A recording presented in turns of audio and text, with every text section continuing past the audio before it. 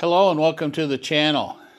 Today we're going to take a look at a Toro Power Max HD model 828 OAE. I asked that they send it to me in the box. Normally, if you buy this from a dealer, it'll be assembled, tested, all ready to blow snow. But if you buy online, it may show up in a crate. Or if you buy it from a big box store, it'll be put together, but it hasn't been adjusted and tested. So I want to go through those steps with you. So when you get your machine, you can make sure it's working properly and what to adjust if it's not working properly.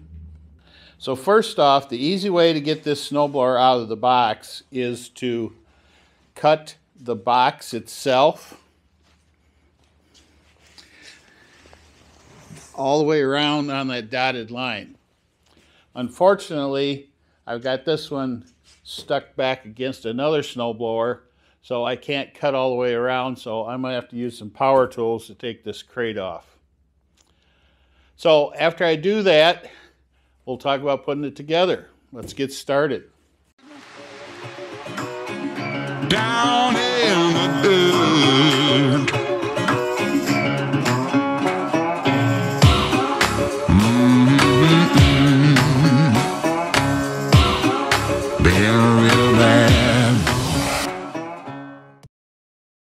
There are 2 straps and 2 tie wraps to cut. There's a strap over here in the front.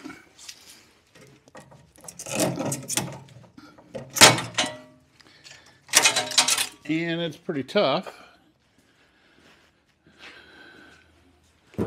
One in the back.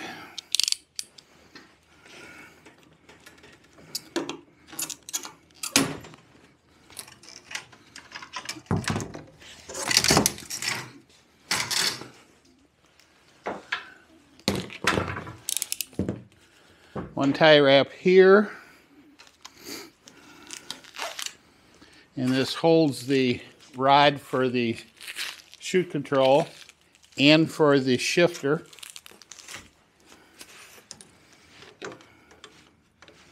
I'll leave that for now, and then one tie wrap up here.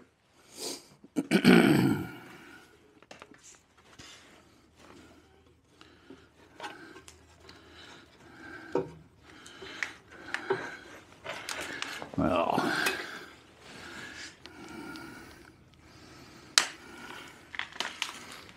okay, in this bag there's some nuts and bolts that you're going to need to assemble the unit, just a few. And there should be a quick start guide in here too.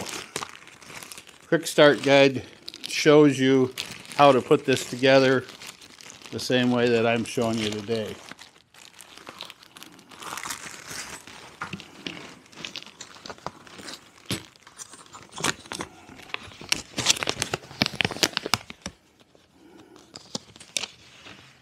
Yes. All right, there's no manual in the crate.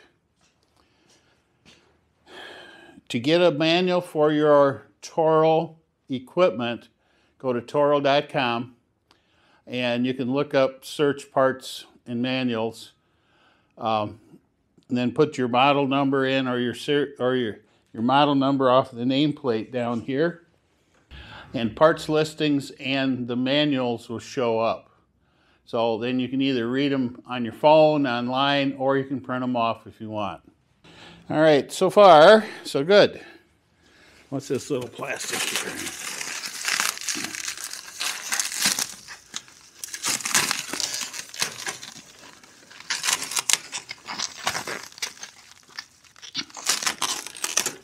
This little bubble wrap holds the drive lever engaged, the little spring and stuff. All right, so open up this package. Like my workbench, I won't tell you what snowblower is in this one. All right, so open up the package and find a long carriage bolt, a cupped washer, and a nut. There'll be 2 of them. take and pull up the handle.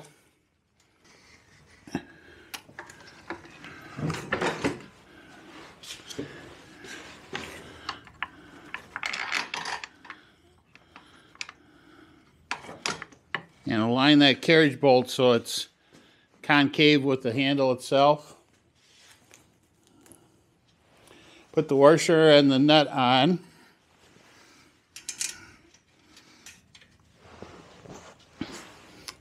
And do that for the other side. Then go ahead and tighten them down. Okay, once you get those tightened down and push down on the handle, there'll be no give at all in this. So make sure they're tight enough so everything is nice and solid. At this point, we can go to putting the shifter rod on and the chute control, but I'm going to take it off this crate so it's a little bit easier to work on. Next, we'll put the shifter on. Grab this package that has the 2 rods in it. All of the connectors that you need are already put right on it.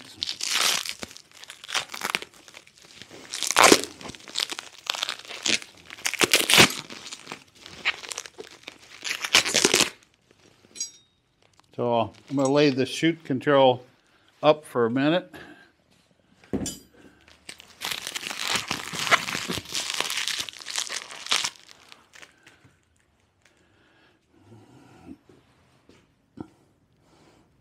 You see a hook on one end and a adjustable part on the other end. So they tell you to take and put this in reverse. So this is your shifter lever, put it all the way down. Pull your little clip. It's a little cold today, my fingers don't want to work. And put that in here. Put that in the bottom and hook it up.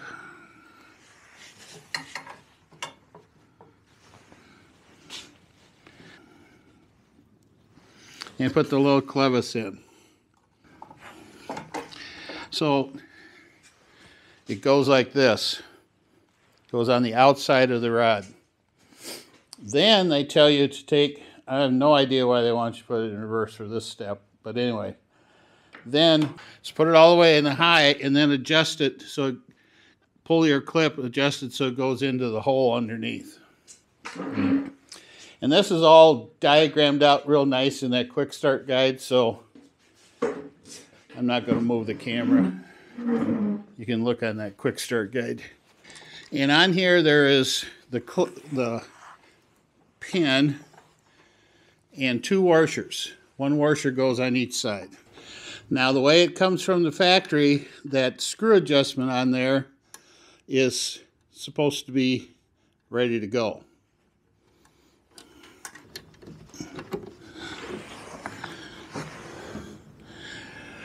That was simple, I didn't have to look at it. So the hole is vertical on that when you got it up here, so if you're trying to find it, you've got bad eyesight like I do or whatever. So anyway, so it should be adjusted correctly so that this is reverse 1, this is reverse 2, and then 1 through 6. Some of the guys were complaining with the 928 last year that when they went to use it, it was too fast.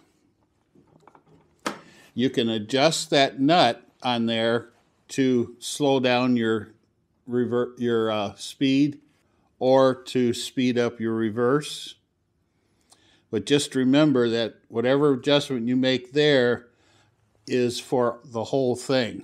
So if you make your reverse faster, your top end is going to be slower, or vice versa. If you want it to go faster, your reverse will be slower. So it's just a continuous thing. So you probably don't have to mess with it, but just in case, all you have to do is adjust that nut on that rod, pull your little clip, adjust that nut in or out to readjust your speed on your snowblower. Okay, next, let's go with putting this in. 1 rod, 2 bolts. Get your chute that way. Line it up, put your bolts in. And they both are square punch, so it doesn't matter which side you put it in.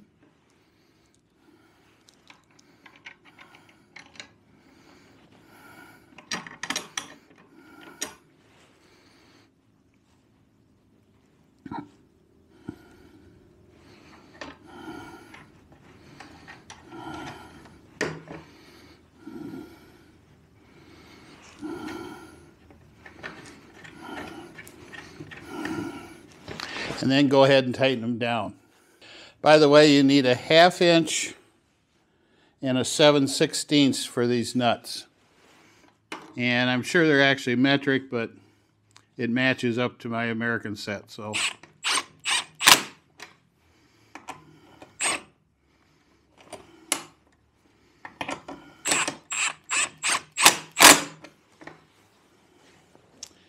and there's still some bolts left. But first, let's try this. Okay. Works perfectly. All right, there's still a couple bolts left. Let me stop and look at the diagram. I forgot where those go. All right, there was 1 extra bolt that's not needed in the package that I got.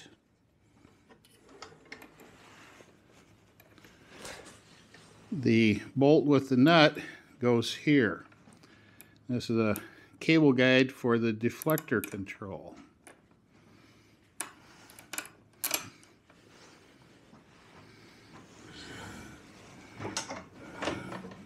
There, now I'm happy with that. The cables get moved around a little bit during transport and having them lay down and all that other stuff. So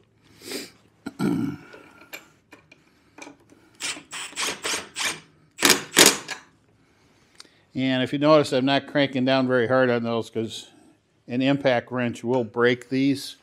So be just a little careful. Last thing for assembly is to put your clean out tool here.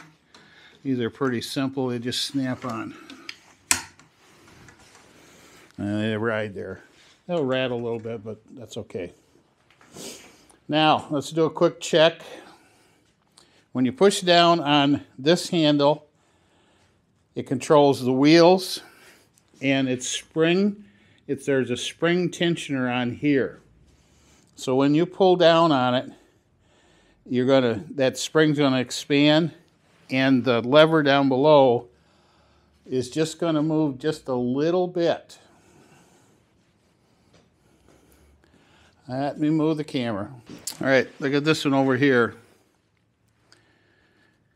When you pull down on the lever, the spring expands and that lever moves just a little bit down there.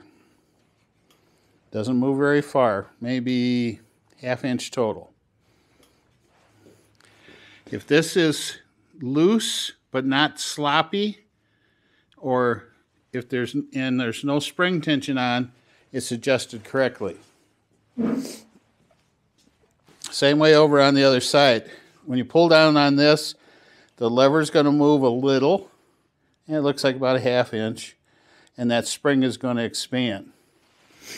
This will be loose, but not sloppy, and the spring won't be expanded.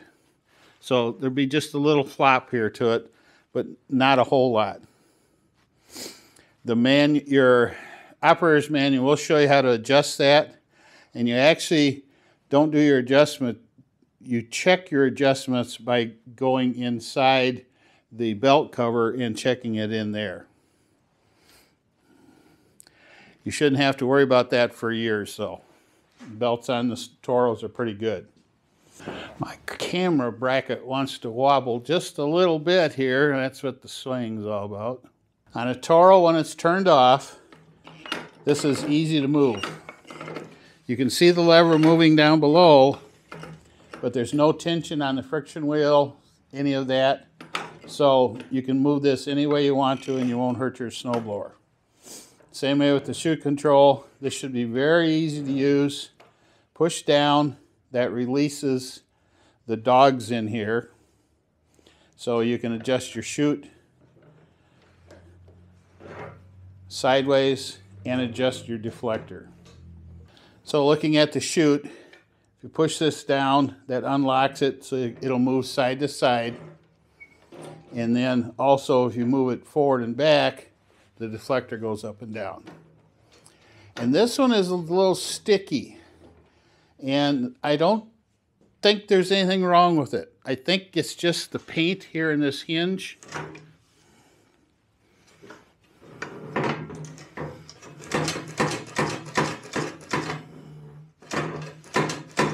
Yeah, it's the paint here in this hinge is what's causing it.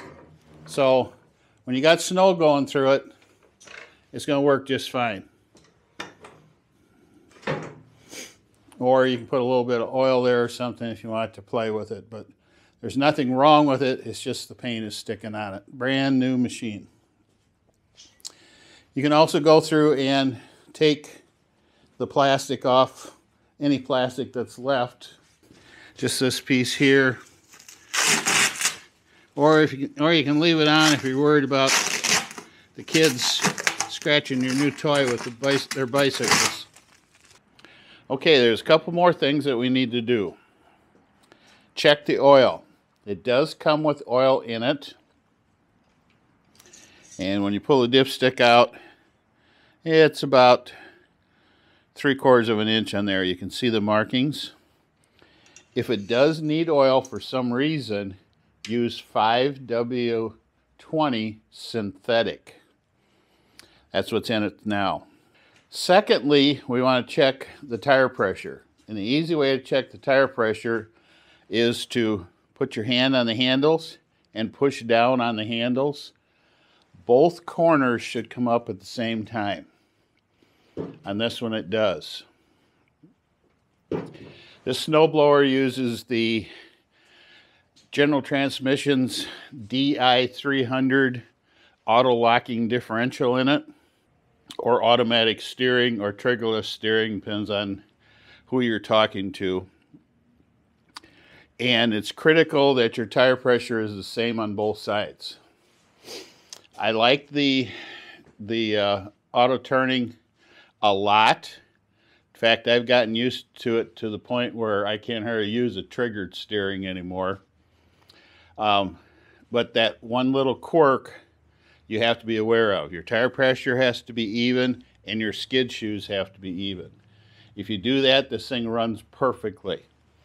You don't even, it's just like driving a shopping cart. If one tire is lower than the other, or if one of the skid shoes is higher than the other, for example, it'll want to pull to the right or the left all the time on you, and it'll be kind of irritating. I have a whole video on how to set that up correctly, but simply you need your tire pressure the same and your skid shoes adjusted the same.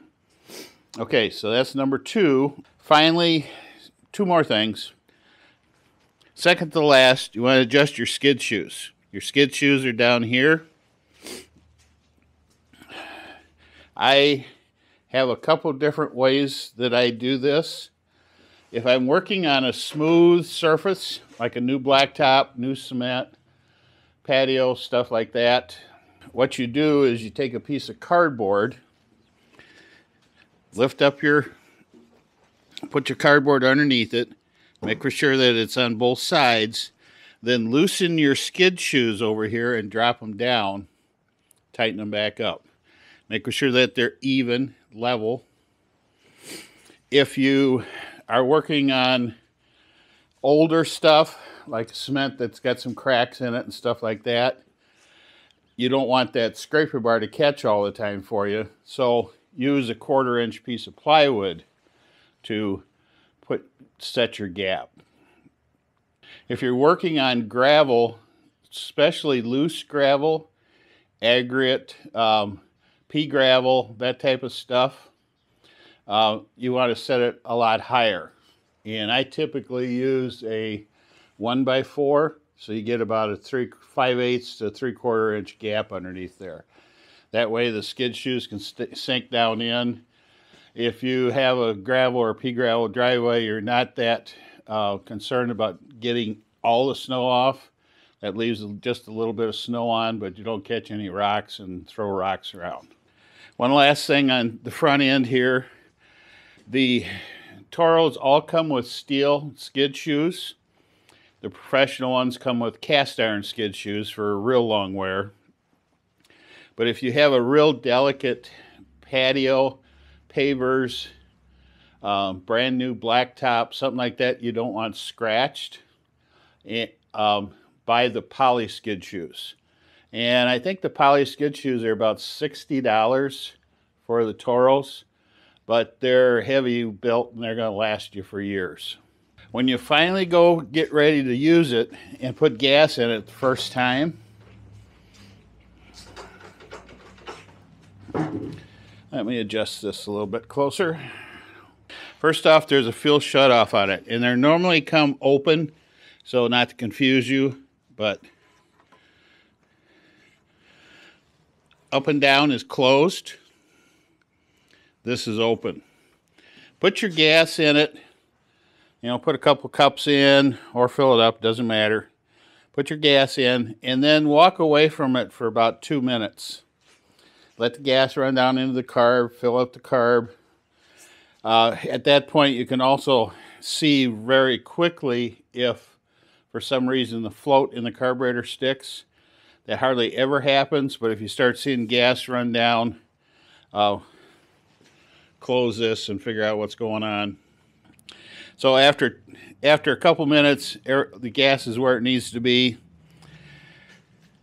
This machine has a throttle, high, low, stop. You can push it all the way down to stop it. When you go to start it, put it all the way to fast, to rabbit. Put your choke all the way over to close. Press your primer bulb 3 times. And then pull it to start it. I don't have any gas in this one. As soon as it pops, take your choke and start moving it back. And as the machine warms up, you'll be able to pull the choke back. After 5-10 seconds, you should be able to pull the choke all the way back. Sometimes if you're running bad gas, or it's really cold out, you may not be able to run the choke all the way open. You may have to run it part way to get the engine to run smoothly. That's a little thing to know about snow engines. Snow engines don't have adjustments in the carb at all. They're fixed jet. Most everything's fixed jet today. But sometimes in the winter you still need to adjust your fuel ratio, your fuel mixture, and you do that with the choke. So most of the time you'll be able to run it wide open, but every once in a while you're going to find that it won't run right and you have to put a little choke on. That's part of the deal. Oh, what did I miss? Not much. This does have a headlight on it, and the headlight stays on all the time. There's no switch to turn it on and off with. It does have the 110 volt electric start, so take a good 3-prong cord, stick it in here, push the button if you don't like to pull the rope. All right, if you have any comments, if you have any questions, feel free to leave them down in the comments section below. If you like this video, please like it. If you'd like to see more like this, please subscribe. And I'll tell you, we're going to talk about this 828 and the 928 in the next video. And I'll talk to you later. Bye. Down in the